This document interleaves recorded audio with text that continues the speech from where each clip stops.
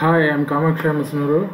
I'm going to show you how to, one of the important methods while creating this login systems in Django is passwords because, so in my last video actually I've shown you how to create a very simple login system using base models as well as forms classes available from the Django libraries.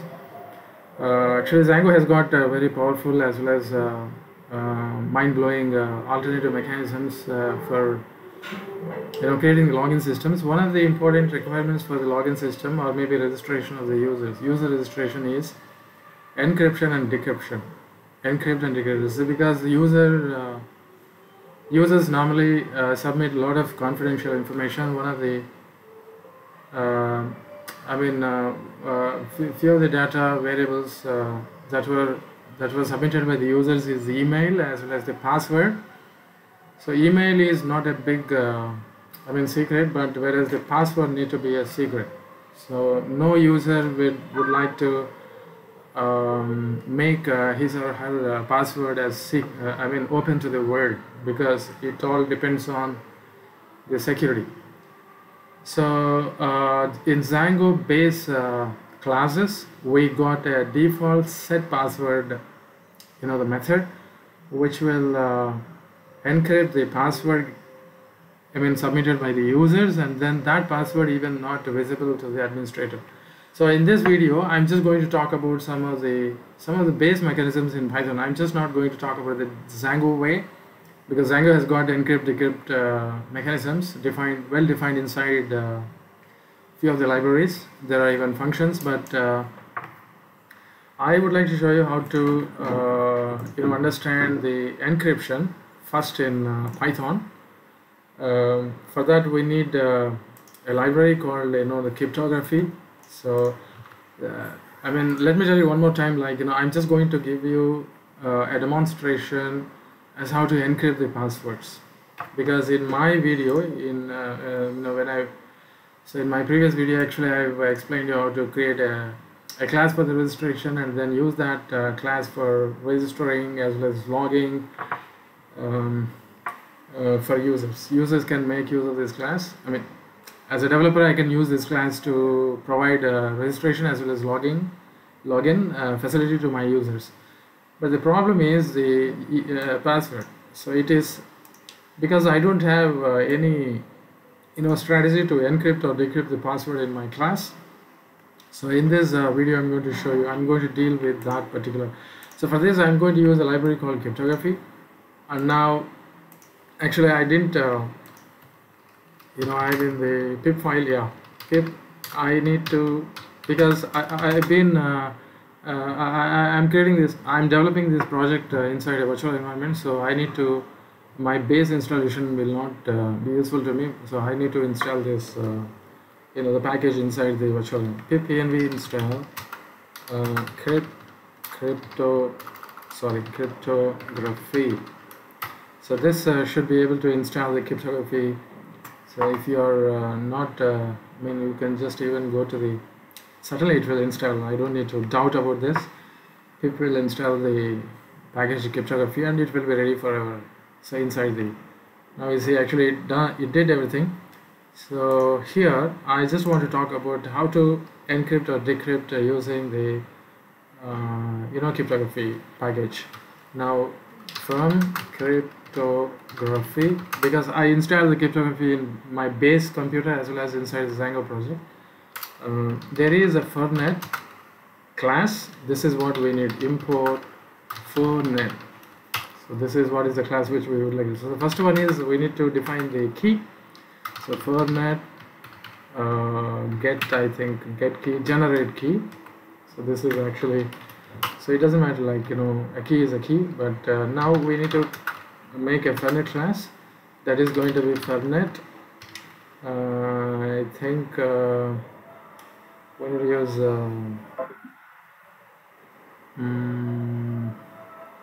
encrypt and stamp, generate, create, decrypt. I think fornet key, I guess key, that's it. So now let me, I create a sample text. This is just going to be my secret.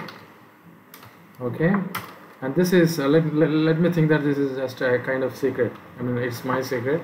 Now how can I encrypt this? Okay, so while the user submit his or her information, we need to, now what we can do is maybe decrypted text is equal to format, or maybe I can say encrypt. There is a method called encrypt, and now the text, and then I should use encode. So this is going to be dec txt. This is now, so nobody knows, like, you know, it is encrypted, so nobody knows what is this secret is now. Now to decrypt, actually that cannot be, no, we don't do this. Usually whenever user loses a password, we don't decrypt and let him know that this is your password, something like that. That is actually not advisable method. That is not advised. We usually what do is we provide a particular template for forgot password. So that is actually the strategy. But you know, for time being, let me show you. Maybe, like, you know, we can just forego the decrypt you know, method and provide a forgot password template to the user. But in this cryptography, actually the purpose of the cryptography is to retrieve the information. So it has the mechanisms to read. So if we wish to provide a decrypted message, I mean the secret, that is possible. Or if that is not the strategy enough in your you know, infrastructure, and you can just forego that. So now to decrypt it, actually this is encrypt. It cannot be a decrypt, it can be an encrypt. You know, text is this one. Now dec txt. So let me, so now decrypt text is going to be format decrypt, and then end text, please be cautious, and then decode. So we encoded it here, so we need to decode that. That is actually the logic. So now dec text is going to be my secret, so we'll get back. So but actually this is, most of the time we are not interested in decryption. We just encrypt and keep it inside the server, and by chance if the user loses the password, we'll again provide a template for him to recover the password, something like that. It is not recovering, actually forgot password, something like that. So this is what is the strategy which I am going to. So now what I need to do is, from cryptography format, so I install the cryptography format, import format. Now I'll come back here, so define encrypt password, okay, and then self.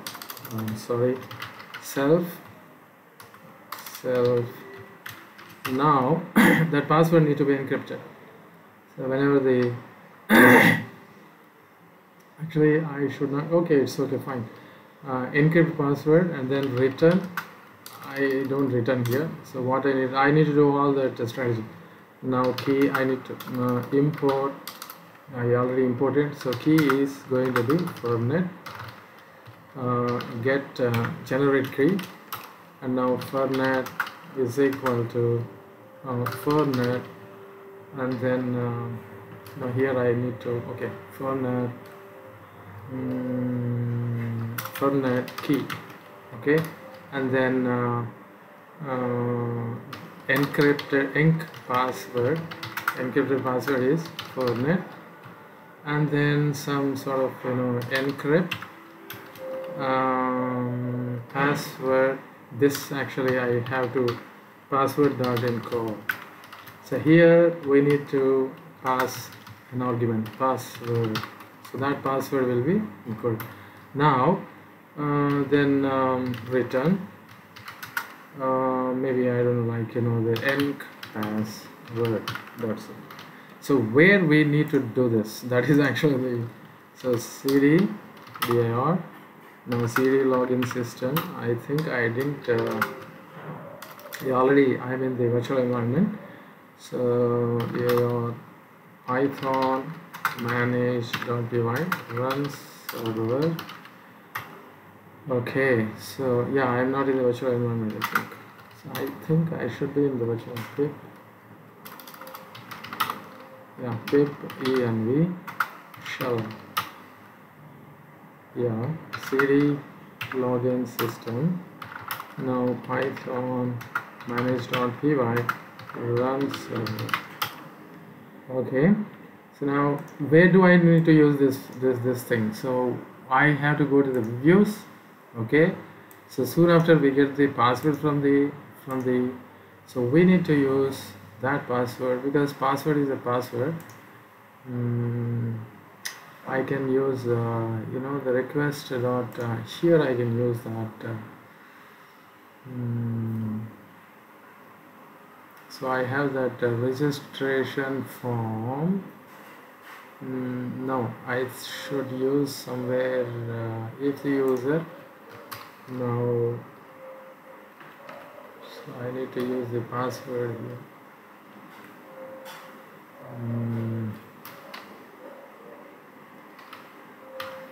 No, I'm extremely sorry, actually. Yeah, it is possible. I not password, I don't know, like, let me use a registration model.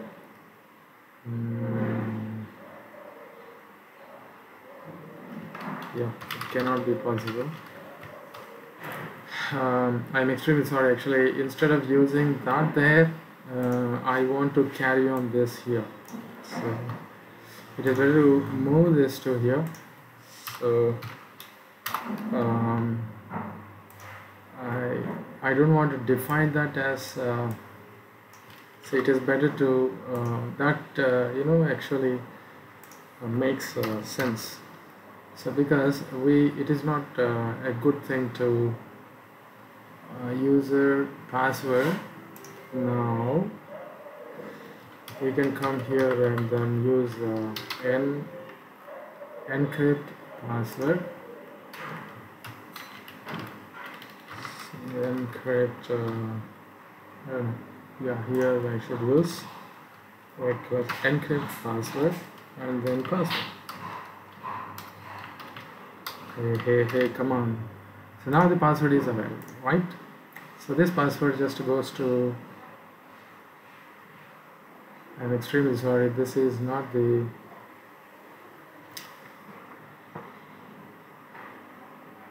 I don't know what I'm doing, actually. It is not, we can't do this here. We need to, so we need to use this here. So I don't know, sometimes I do all this brainless activity. So when the user provides the password to the registration, in the registration page, there we need to use that password. So password encrypt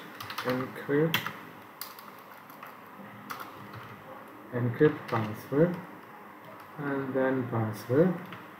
So now the password goes to the you know, the I mean to the model. Now we save this, and when and then I need to use a decrypt one also. When I use the encrypt, I should also use the decrypt. Yeah, now the decrypt is useful for us. So we call this as decrypt password. Now how do we need to do Fernet? Decrypt, and then password, it is going to be the password, and then decode. So that's how this is just going to work. So we are encrypting it here, and then we are decrypting it here. So encryption, for when the user register, we are going to encrypt that encrypt password, and then we provide that information to the, we save that information in the model, and then when the user log in, so this password need to be decrypted. So now password, actually the password is not required here because we are using decrypt I don't know what is the decrypt password. Okay, now actually we don't need the password at all. So what we need, okay, no, actually what happens is we'll try to full name, and then we'll go for you know, password. So user password is equal to, so actually he's not he's just giving the password, and we decrypt the password,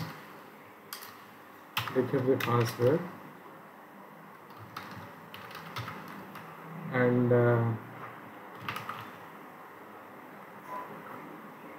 I don't know, this should be, it is not going to be user password is user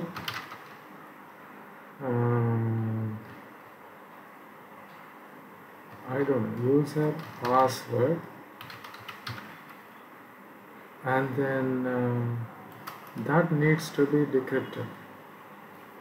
User password is user password, that is going to come from the database.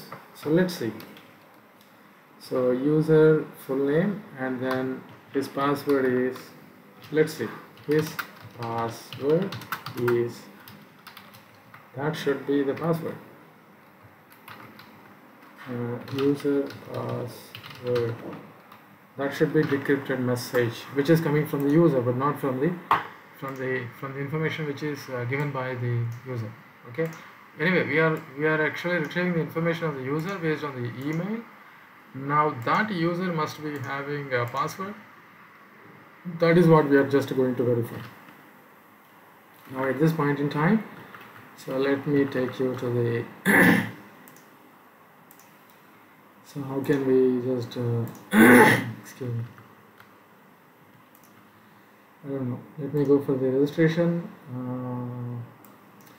I will make some kind of I don't know, kind of MK, I call Kamakshaya Muzunuru, and this should be unique, right? MK4, and then email.com. Yeah, unique encrypt was missing one position, yeah, password. So that is, I failed to, what is that? The self should be gone. I did a mistake.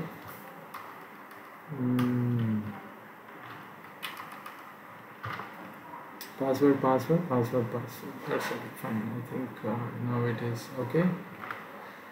So I don't know if I can go for, okay, now mk4 at email.com, and then comes the password here. Yes, this is what, now nobody knows what is, only the application knows.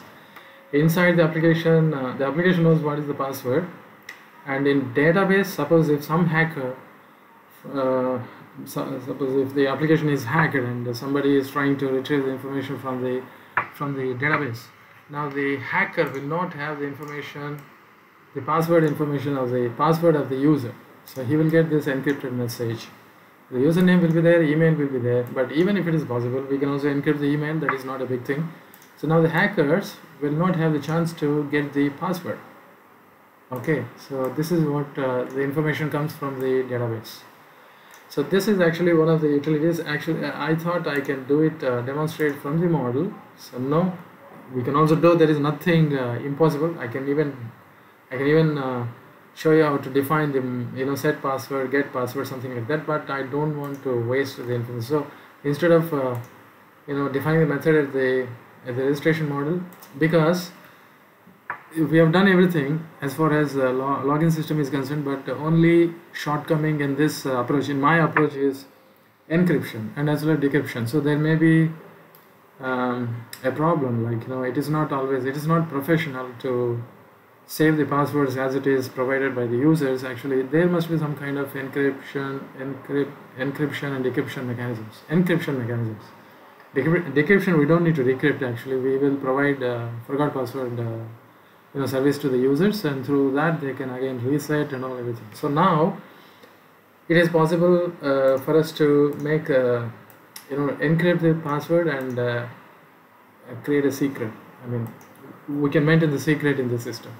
So thanks for watching this video. Stay tuned for the new content. Like my video and also subscribe to my video channel. Thanks once again.